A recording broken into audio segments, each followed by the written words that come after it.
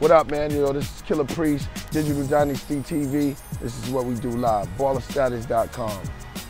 What made you want to drop the album the way you did?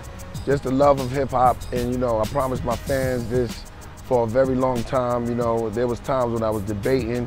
That's because there was deals on the table, but I wanted to stick to true what I promised my fans.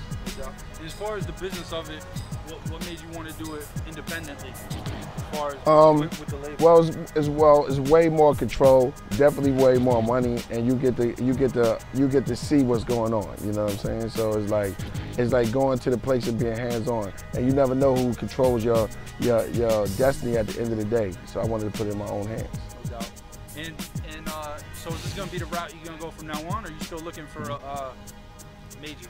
Pretty much, this is the route I'm gonna go. You know, I mean, I enjoy it. It's fun. You know what I mean? I get to see my CDs go out, so it's fun. You know. No doubt. So, can you shed any light on this album that you got coming out with Ghostface? Oh, that's gonna be crazy, man. It's spiritual. I mean, it's lyrical also, and we just been working, man. We've been throwing back and forth ideas, and it's gonna be something dope, man. It's gonna be for hip hop fans, you know, with his storytelling abilities, and you know, me coming with my stuff, and we gonna put it together. I was gonna say, like a track with y'all back and forth storytelling would be pretty wild. Yeah, we actually got one, and it was for a cartoon, Adult Swim or whatever. So we gotta go back and rewind that one. Yeah. What was one of the craziest Wu-Tang moments when you were on tour that comes to mind? Man, there's so many. It's hard just to. If I was to sum up Wu-Tang tours, let me see.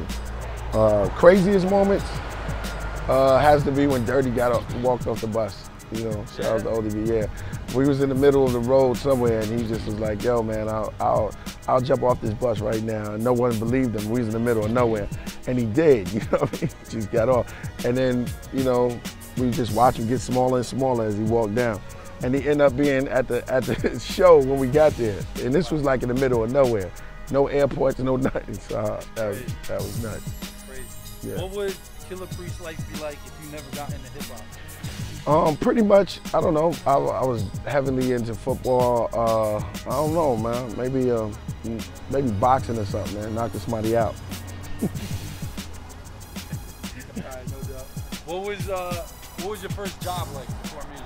My first job, let me see, was construction. It was fun. Yeah, it was fun. That was my first job. Shout out to hiphoplead.com, my man, The Advocate.